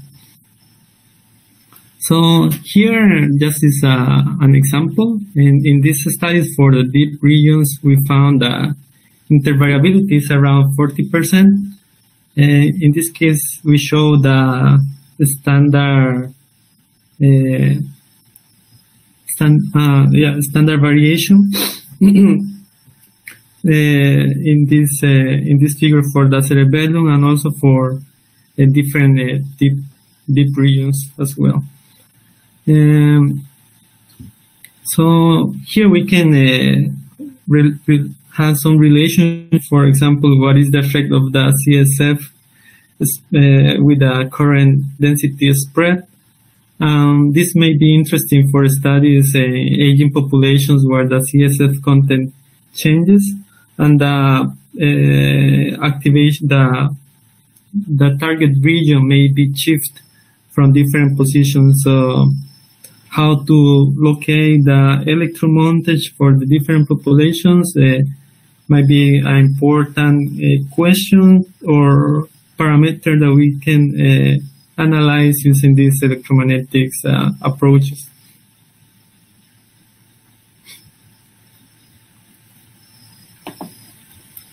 So, for instance, usually for tDCS, the effect is usually investigated on the cortex, but however, this dosage can also reach deep regions with comparable variables to the cortical regions. So in this example, in the first, for the C3FP2 with a large electrode, we can find regions like in the caudate where the electric field is close to 80% the electric field in the brain cortex. So here we have a very significant values of electric field in deep regions. on the other hand, if you use small electrodes or high definition, the electric field in the deep regions will be lower than 30%. So this results, if we are using a large electrodes, this can have some credence to the idea that tDCS outcomes might reflect also deep neuromodulation. And these side effects, if we want to this possible deep or distal neuromodulation, should be also considered during the design of the different experiments when we are considering different sizes of the electrodes. So this might be also interesting in the future to consider with fMRI studies how the different electrode sizes may activate, may have some modulation effects in deep regions and the proportion of these variations. Also, these group level electric fields can be used to optimize. Here I'm showing scout maps of the electric field where the position, in this case is for the TMS localization, but the same can be applied for tDCS. So here the different positions, the optimal positions to activate the specific deep regions may be obtained by these atlas or scout maps. And these ones on the right side shows the positions that will be optimal to have the highest electric fields in most of the deep regions. So this also may be interesting when there is no possibility to have or the access to have a navigation system to localize electrodes based on electromagnetic computation. We can also try to optimize the dose for a group of people, for a population. Okay. So one of the bottlenecks to investigate further intervariability in different segments is the generation of head models, individualized head models. So in order to try to know what are the different effects in heterogeneous populations, we need to reduce the construction, the generation of these head models. So now, currently, maybe a semi-automatic segmentation may take around 8 hours. But now we have recently published a work by Isan Rashed as a first author, where we investigate the deep learning, and we could reduce the generation of the head models to 20 seconds. So by using the deep convolution and neural network architecture, we could generate segmented models that can be used for electromagnetic studies based on the fMRI. So this is just an example where we show the true value for training and the proposed network, and the matching you can see is resembles very well. And when we compare the dice coefficient to see what is the quality of the segmentation, we can find that most of the tissues has a dice coefficient over 90% for our approach, which is the purple one. So basically this is one of the maybe the first study trying to generate this kind of head models based on the MRI data directly.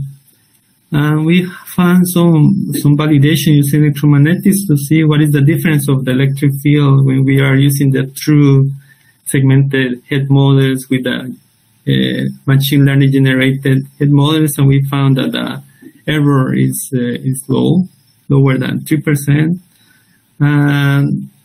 So this can be used for try to investigate the large populations, as we can now generate many head models in a very fast way.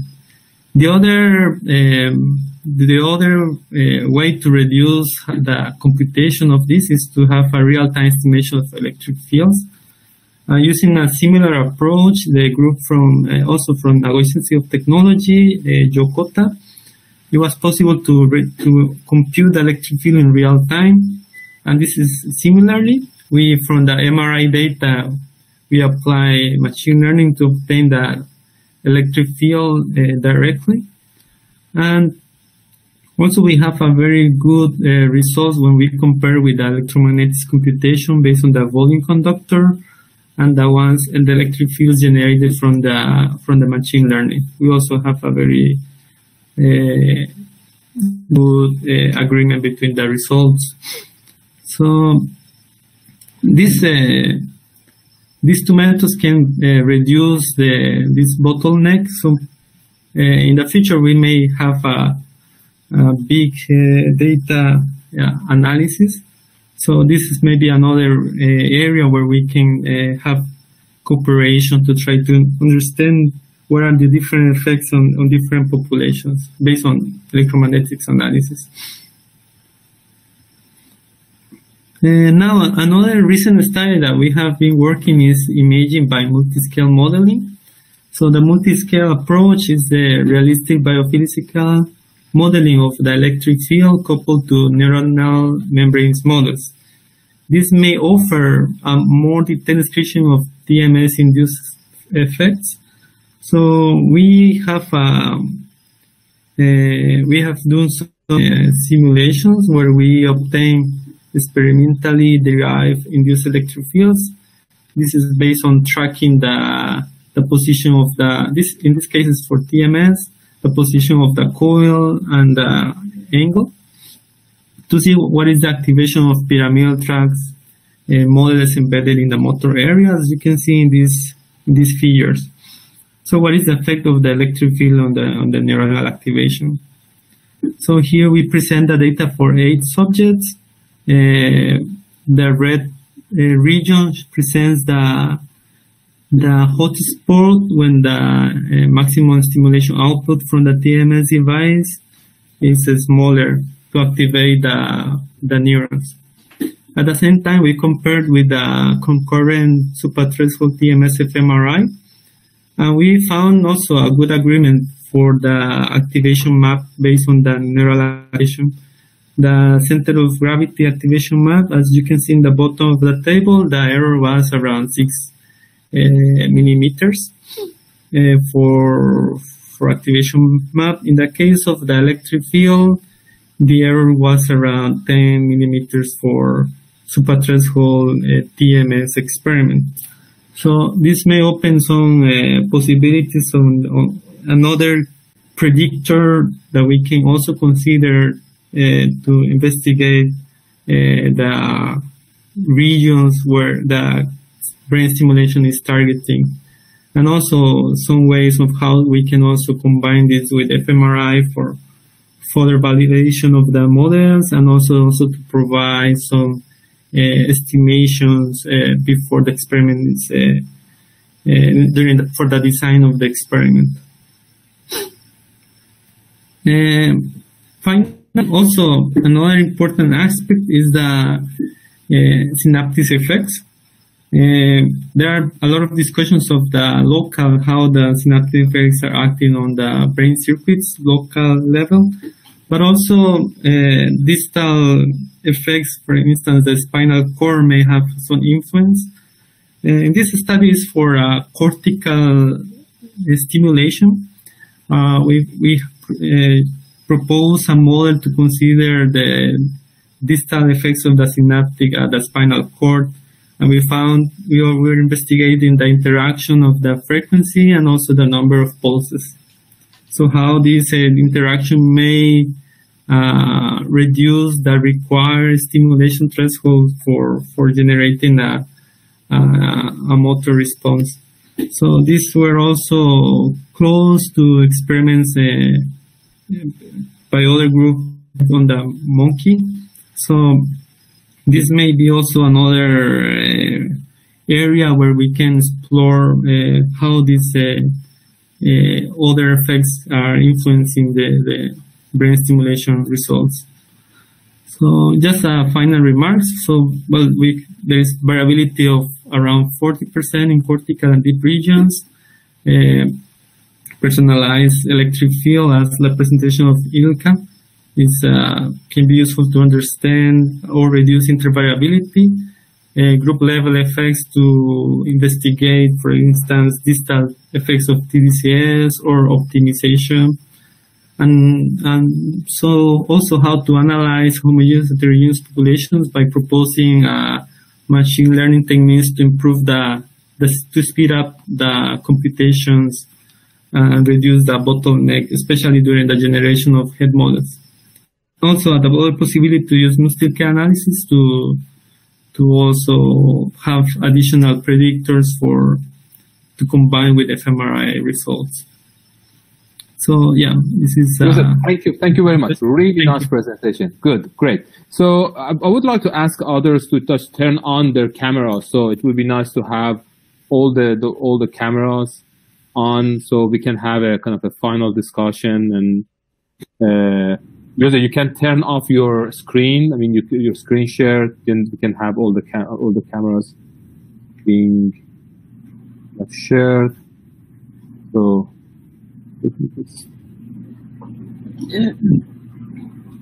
So, any question from Joseph?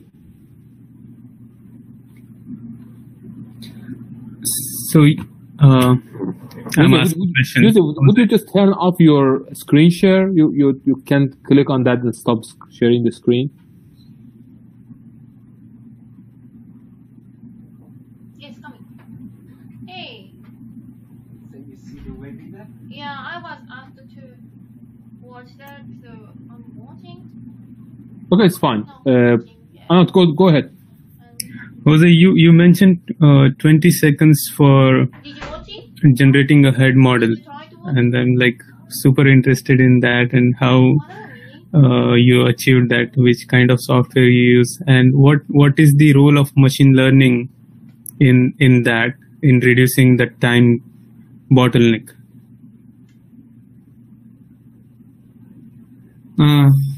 Yes. So basically, yeah, machine learning, maybe the process of the learning is the ones that take time. So we have training data using a true head model to generate the structure of the deep neural network. After the neural network is generated, we can just apply to input the MRI data, and the results becomes very fast. Of course, this also deep neural network we have applied for data sets that are from different fMRI, and the results seems to be also good. So I think yeah, this approach may be very useful even for different machines, MRI machines, etc. So if I understand correctly from your presentation, you said you use structural MRI data, right? And here when you're mentioning neural network, you're mentioning in the sense of computer algorithmic neural network, not the neural network simulations of actual neurons. Yeah, it's right. The first one that you mentioned. Yeah. Okay. Good. Great. So we have time for a few minutes for any specific question that people would like to ask from anybody in the network. So I think that we are realizing, based on what we have been discussing today and during last two webinars, there are at least three major fields for collaboration right now in the network. So first of all, we have started with discussing about technical details of doing concurrent tES-fMRI. And it seems there are technical challenges for doing that. And people are really interested to see how it's going to be doable. And it was quite interesting for me as well that Anand was able to do a 4 milliamp stimulation inside the scanner, because we know that that is not something really easy. Those who are doing concurrent fMRI, tDCS, they know it's not really easy to do inside the scanner. There are definitely technical details about how to run TES kind of stimulation inside the scan. So that is one thing that we are right now working together with Duke and Ines and Jorge and others in the network trying to make a methodological checklist together. That is one issue. The other issue, as Asif and Fatemeh, they mentioned beautifully in terms of how we might be able to share our data and our protocol in the future, and how we might be able to harmonize the different protocols that people are doing, because even with something like 120 papers in the field, we are not quite sure about what is the real mechanism of tDCS or tES using fMRI. So there are variations, how we might be able to share data, how we might be able to kind of put databases together and do kind of larger data analysis. That is another issue that we can kind of work together on that. And the third issue that we have been discussing today, we have been discussing about computational head modeling. And it seems that one of the challenges that we are going to sort of hopefully work together on that specific challenge is how to combine fMRI results, that basically there are 3D kind of whole brain results, with the computational head models, and how we might be able to predict how much of the variation that we have in terms of individual variations that we have in fMRI would be related to the computational head modeling and the variations that Jose was mentioning in terms of we have something like 40% variation in the level of current in different parts of the brain. So these are basically the major kind of technical challenges that we have been discussing today, and I'm hopeful that we can do things together in terms of consensus papers, kind of methodological checklists, and data sharing in the future. So following these kind of items, if there is any specific discussion or question that people like to ask inside the network, that would be nice to be kind of introduced or discussed. I have one question for the group. I'm wondering how people calculate their sample sizes or fix their sample sizes for different studies. It's a problem that we face quite often, particularly when trying to budget for these sort of studies that are expensive. So any insights that people have, maybe using computational head models, I guess, to assume some kind of variability, or other approaches people take, I'd be really interested to hear about that.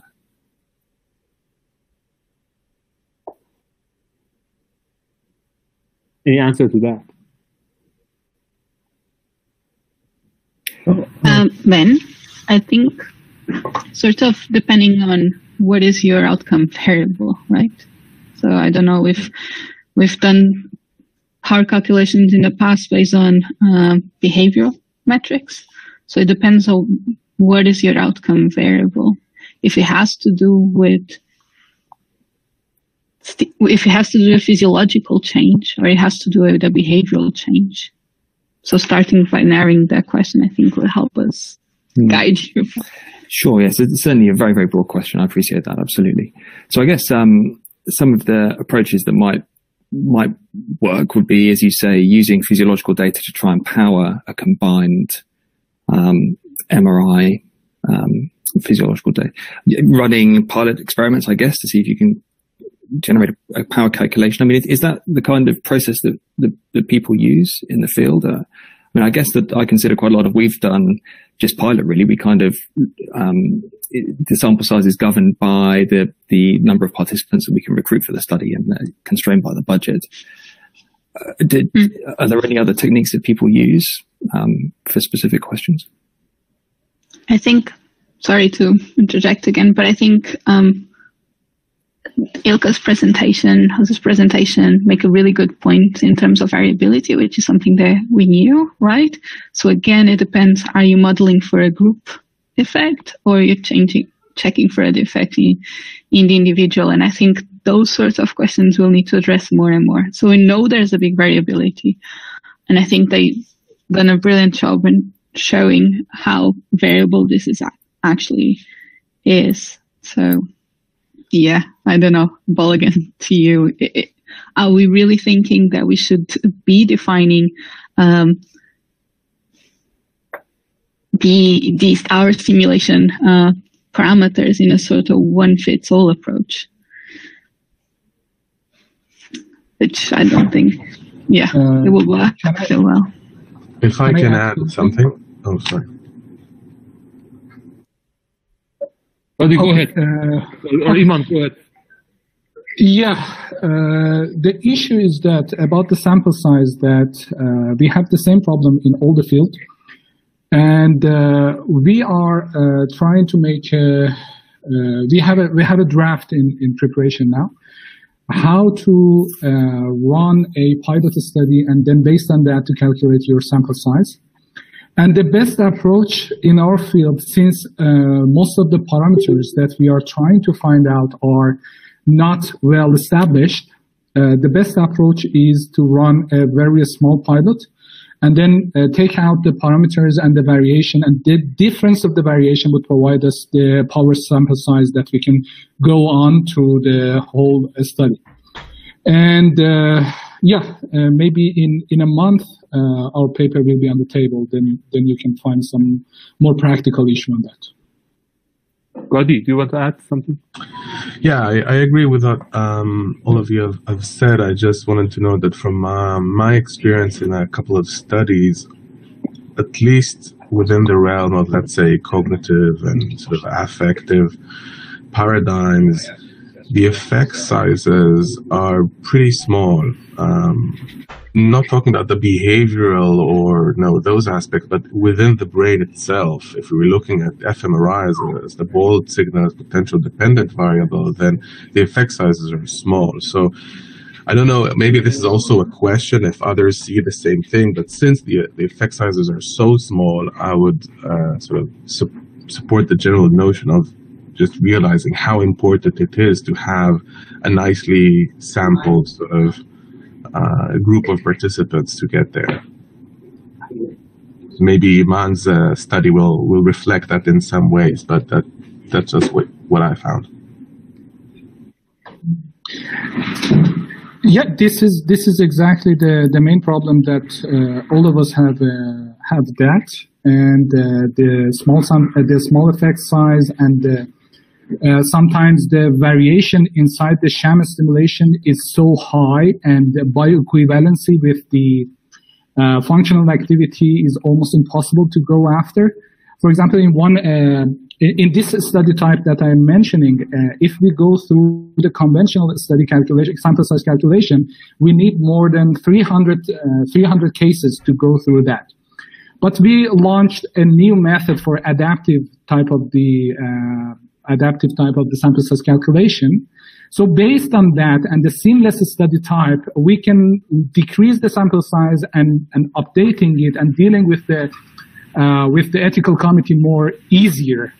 And no need for any amendments when we have some problem. And we should be prepared. Some of our hypotheses can be rejected very early because of the futility and so on. Good. Any other specific question? We have just probably 2 minutes left.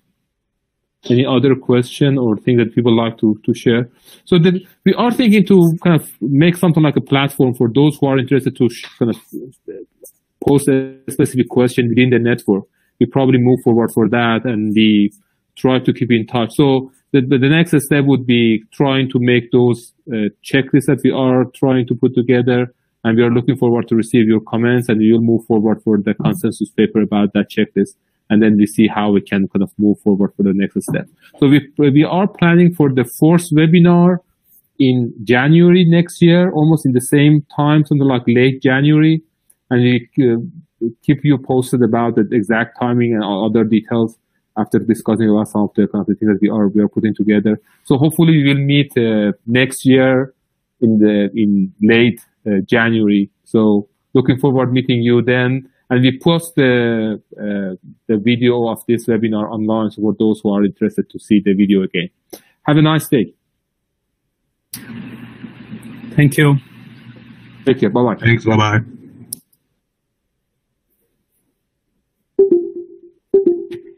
It is finished.